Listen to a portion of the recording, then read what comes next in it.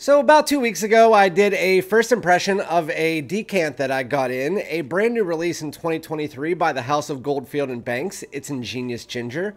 I've worn it all through my decant, and I was waiting for my full bottle to arrive. When I got it in, they actually sent me Sunset Hour, and it wasn't the right one, obviously, so I couldn't do the full review. I had to send that back to them and then send me the right one. So today we're going to be doing the full review after a bunch of wearings of one of my new favorite releases of the year, Ingenious Ginger by the House of Goldfield and Banks. So without further ado, let's get it.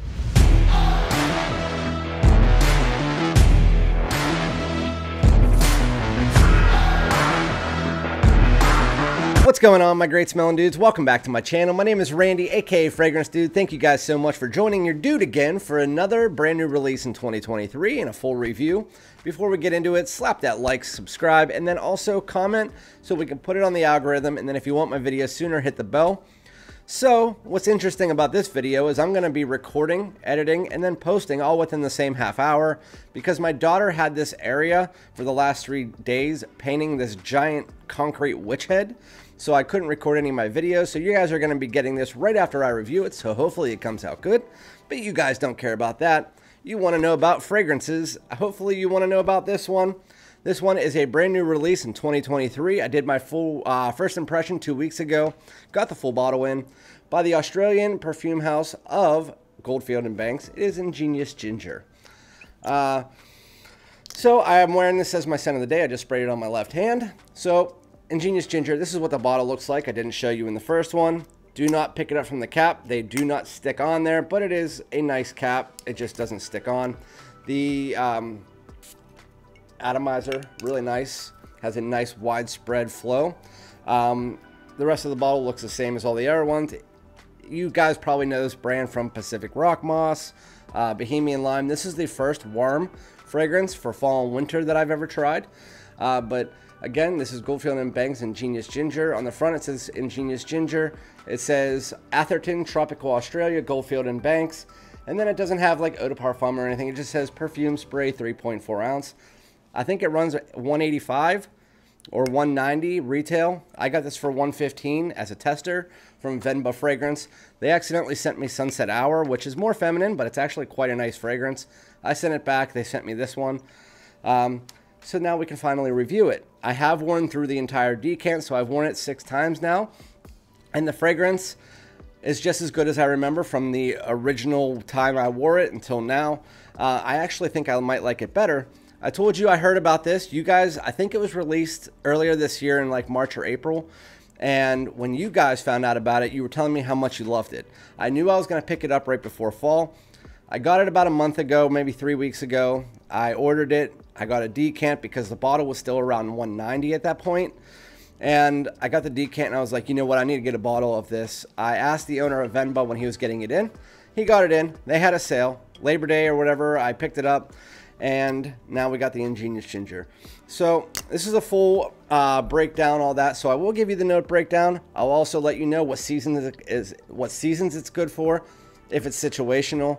I'll also let you know longevity, performance, all together, what it's like, because I have worn it. And I'll also let you know any of the sillage, any little questions you guys might have. You can comment below. But anyway, let me start by giving you the note breakdown so you're familiar with the fragrance. So the top notes are ginger flower, lemon, and bergamot. Mid notes are orange, magnolia, jasmine, and rose.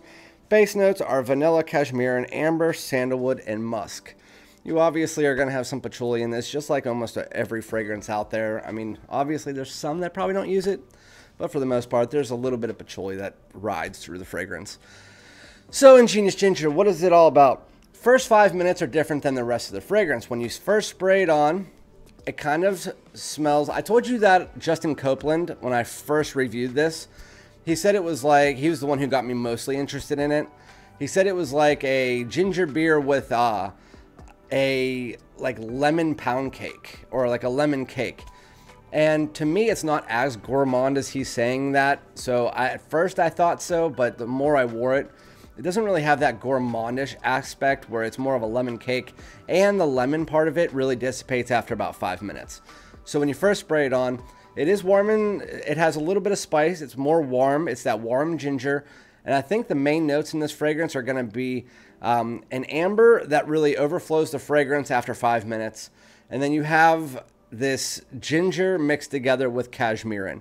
It provides a sharp, but also warm, spicy, and then a sensual kind of just luxury vibe and fizziness and effervescence. So what does that mean? It's almost like a ginger ale. And if you added lemon to it, I don't know if there is a such thing as a lemon ginger ale out there, but if there was, it would smell like this in the opening 5 minutes. It's more citrus than anything in that opening 5 minutes. You can smell the lemon. It's very fresh. It's very zesty. Has a slight zing to it.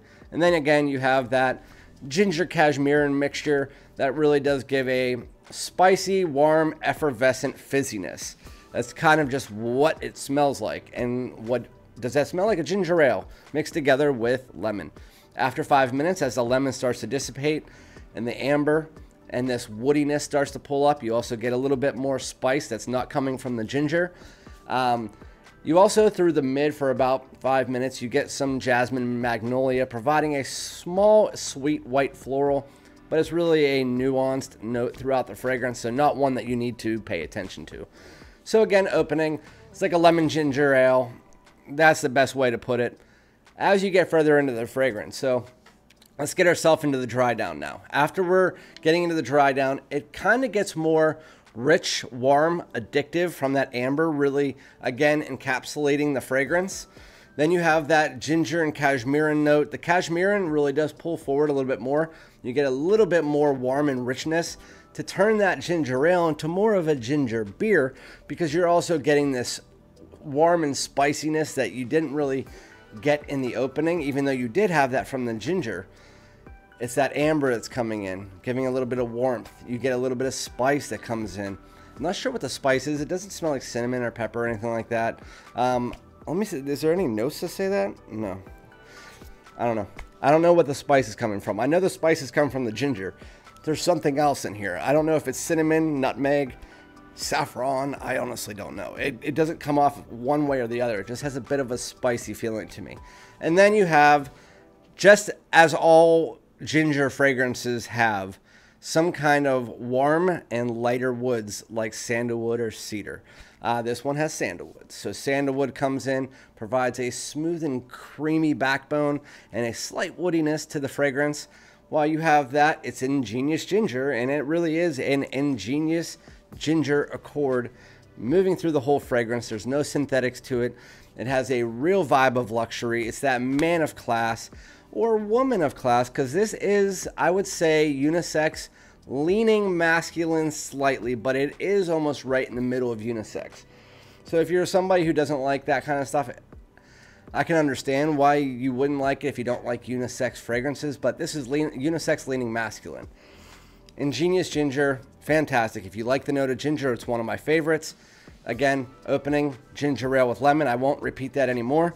As you get to the dry down, it's more of a ginger cashmere mixture, amber encapsulating it. You have a slight bit of spice, this kind of silky woods from that sandalwood mixing underneath, and then a little bit of just this and that underneath the whole fragrance. But it really just reminds me of like a ginger beer with a slight gourmand edge. Really a fantastic fragrance. This is going to be one that's going to be worn for the fall and winter and early spring, depending on where you live. If I'm going to say temperature, I'm probably going to say anything maybe 55 and below, maybe 60 and below. This is a great temperature for the fragrance. It's going to be more of a late day into night style fragrance, but I can see during the cooler months wearing this to something like a wedding or something like that. Can you wear this to work? Probably not, unless you underspray. I would say it would be safe for work. It would be safe, but would I wear it to work personally with all the other fragrances I have? No, probably not. I go with more fresh, clean, stuff like that, but I don't think anybody's going to be offended by this fragrance. Speaking of that, being offensive, is it going to offend anybody as far as the performance? Well, I can say when you first spray it on, it's actually quite light. It's like a moderate scent for the first like 2 to 3 minutes while it's in that ginger ale lemon stage. But it's one of these ones that it starts to creep off your skin and become more of an above average fragrance. And it stays there for about 4 hours. And this fragrance actually gets me almost 9 to 10 hours. It's actually a really, really good performer. I was surprised because of the other ones that I've tried from this house. The performance wasn't, it was very lackluster. This is from Pacific Rock Moss and Bohemian Lime. This one 9 to 10 hours. On clothes, I sprayed it on my hoodie, and it was 2 days later when I went back in to grab my hoodie, because I wear my hoodies out to take my dog out at night, and I put the hoodie on and I could still smell it. So that tells you it sticks to clothes pretty nicely, and it doesn't stain even though it has this kind of brownish tint to it.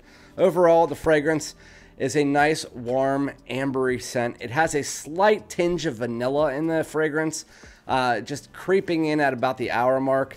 It's not like a heavy vanilla or anything. This is more of a ginger, cashmere, and sandalwood fragrance with amber around the outside, some spice in there coming from the ginger and something else, and then lemon in the opening. It's a bit fresher in the opening, but it's more of a warm and spicy fragrance. Really nice, really classy. It is a very classy fragrance. Situational, I don't think. It's like a heavy situational fragrance like Pegasus or anything. I think it's kind of in the middle. Make your decision, but I think this is going to be a little bit more of like a, not necessarily suit and tie. You can wear suit and tie. This is going to be probably business casual and up. I wouldn't wear this if you're like wearing gym shorts and a t-shirt. Like, I wouldn't wear it for that. But I mean, wear it when you want. I think this is an amazing fragrance. I think that you guys should definitely try it out. I give it an 8.5 out of 10. I think it's a high-class fragrance. I think this is definitely one I'm going to be wearing all this fall, putting it in a bunch of lists. Effervescent, very high quality. Absolutely love it. Let me know if you guys have tried this, what you think about it. But that is my full review of Ingenious Ginger by Goldfield and Banks. Make sure to comment below, hit the like so that we can put it on the algorithm, and I'll be back with another video. Thank you guys so much. Peace out.